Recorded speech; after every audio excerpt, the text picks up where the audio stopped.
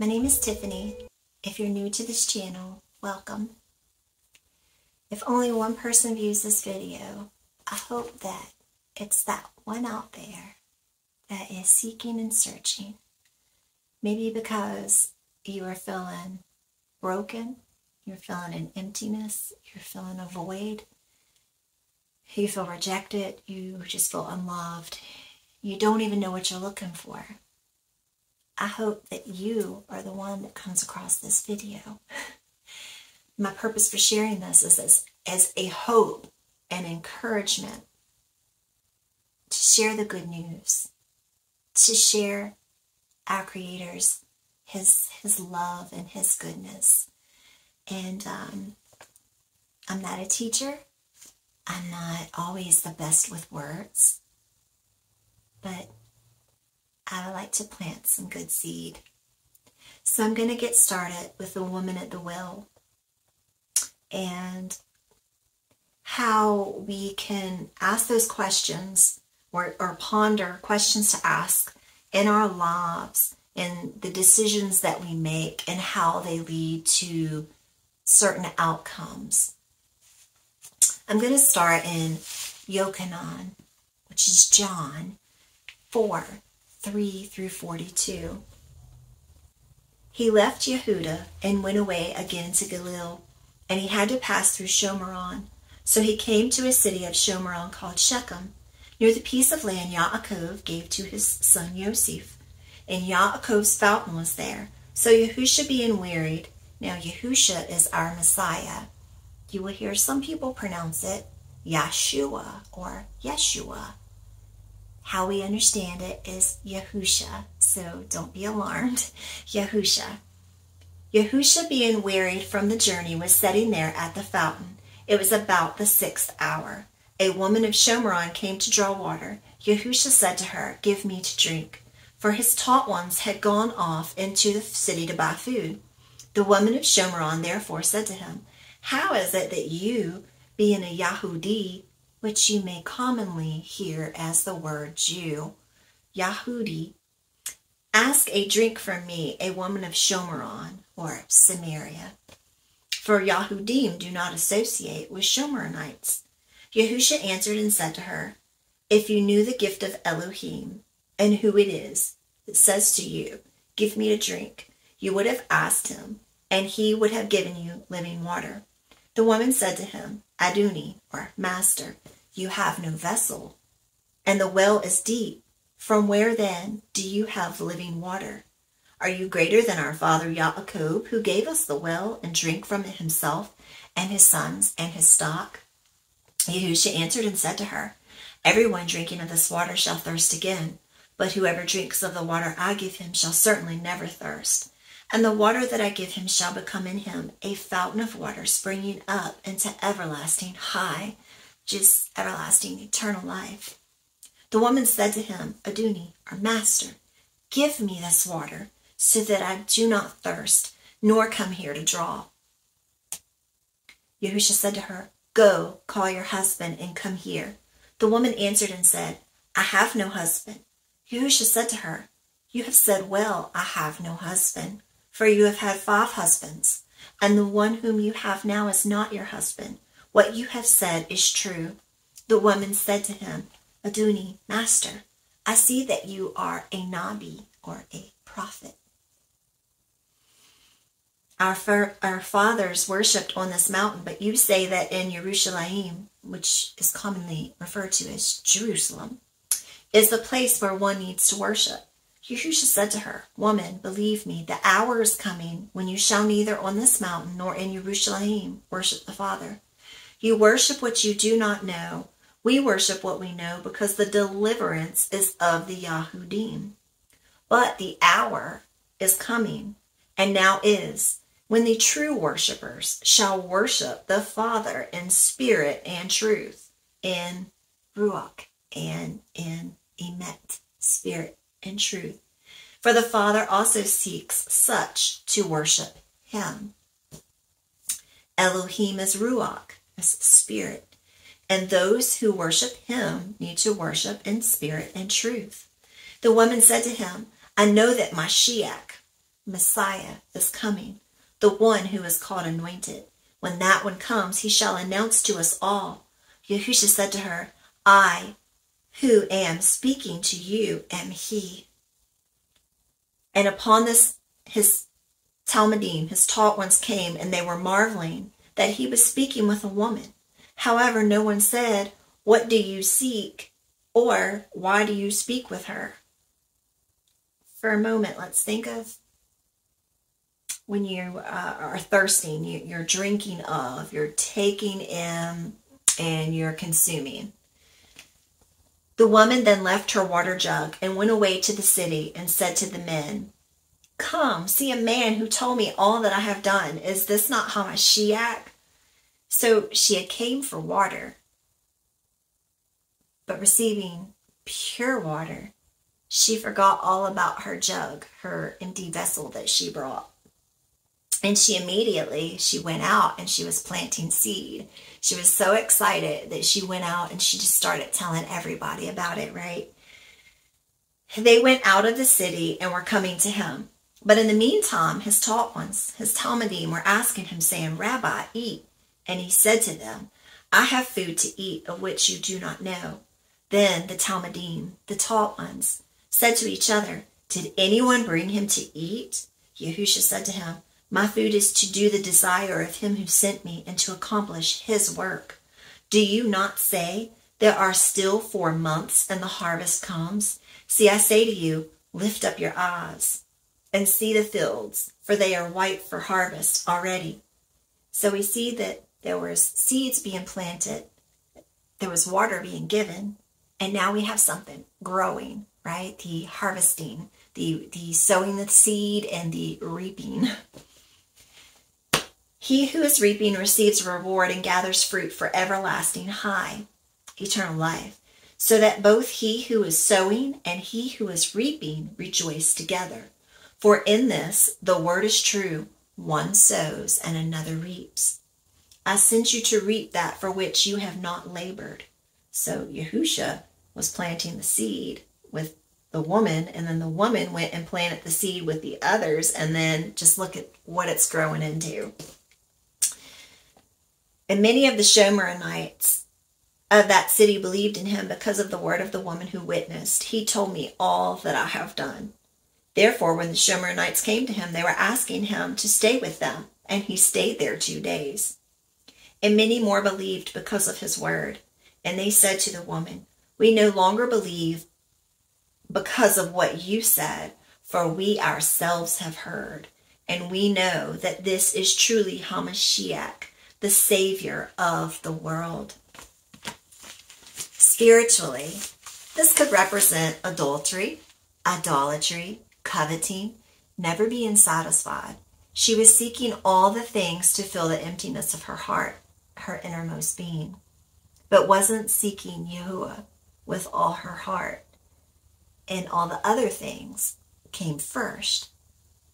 No matter what you've done in your life that causes you to believe that you are not worthy of this beautiful gift, plan of redemption or salvation, is a lie and a deception from the evil spirits that want to keep you enslaved and in bondage.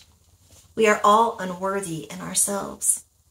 Do you find yourself always looking for the next best thing to fill that empty void inside of you? Have you made decisions only to find yourself later regretting those decisions? Making decisions in the flesh can cause anxiety, feelings of being overwhelmed, feelings of regret. So we have this conscience, right, that tells us, that gives us these feelings.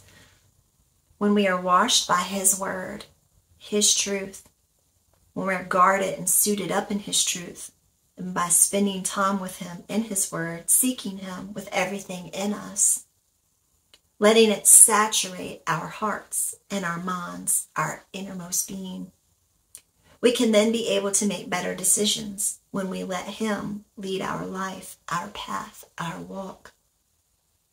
Yahusha, from the right hand of Yahuwah, offers the solution that will fill that empty void, that darkness, that emptiness that you feel. He is the true light. He is the living water, pure, satisfying, fulfilling, and giving true shalom. We have all transgressed against him. Romans 3, 9 through 4, 8.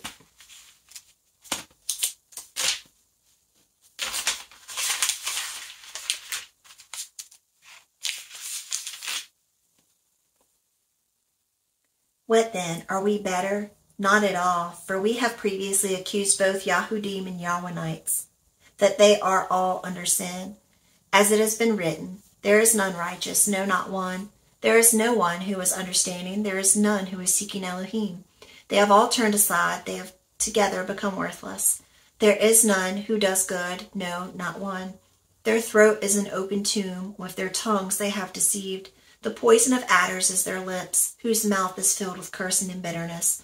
Their feet are swift to shed blood, to ruin and wretchedness are in their ways, and the way of peace they have not known.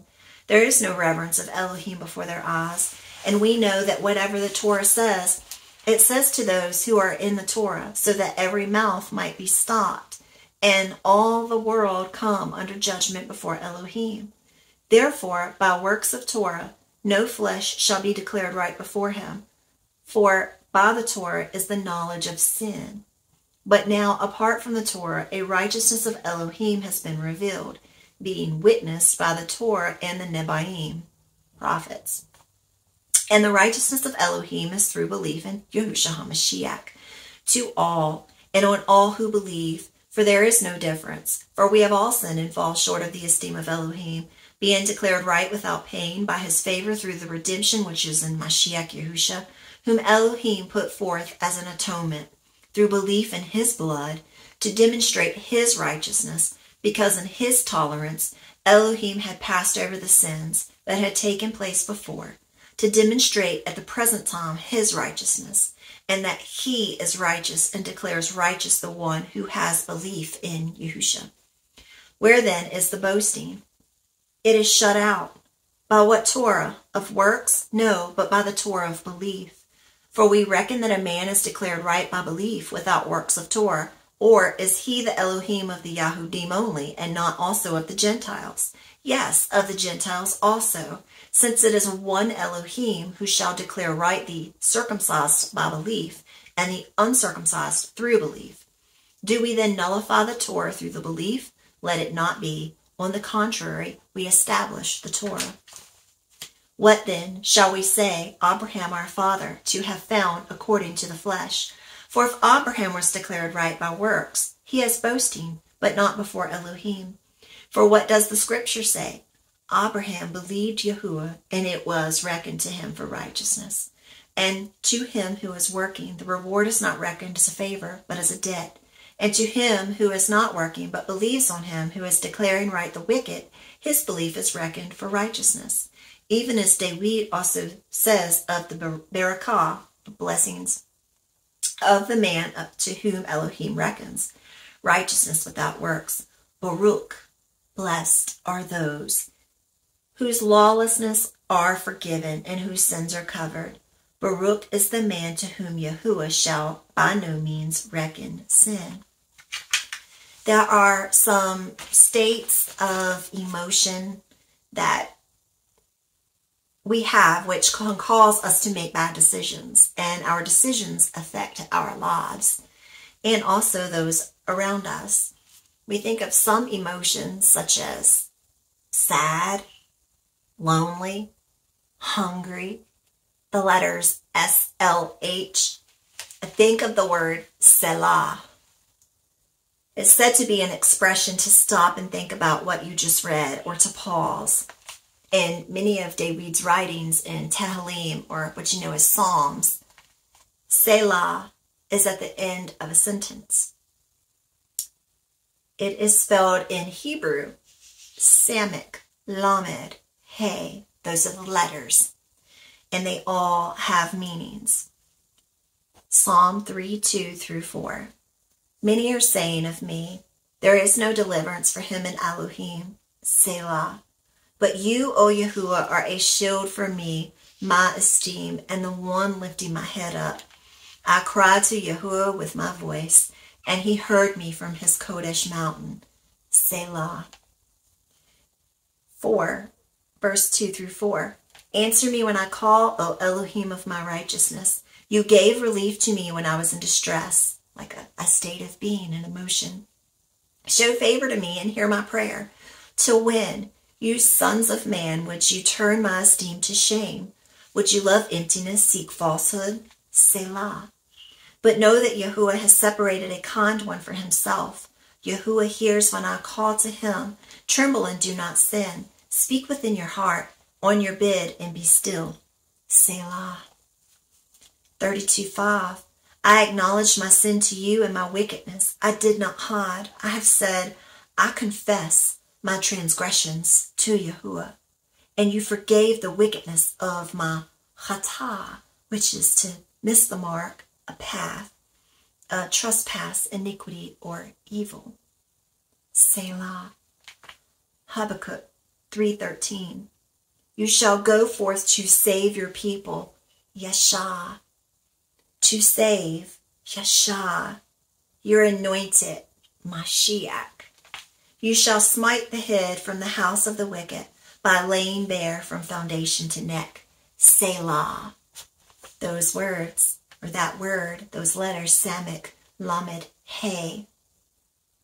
Thinking about leaning upon the shepherd that shepherds your being, your spirit, or through his spirit. I encourage you to read Matthew 6:5 through 13 and pause. Pour your heart to him in your secret place. We must realize that we need help and that we can't do this on our own and that nothing is going to fill us. We must teshubah, to return.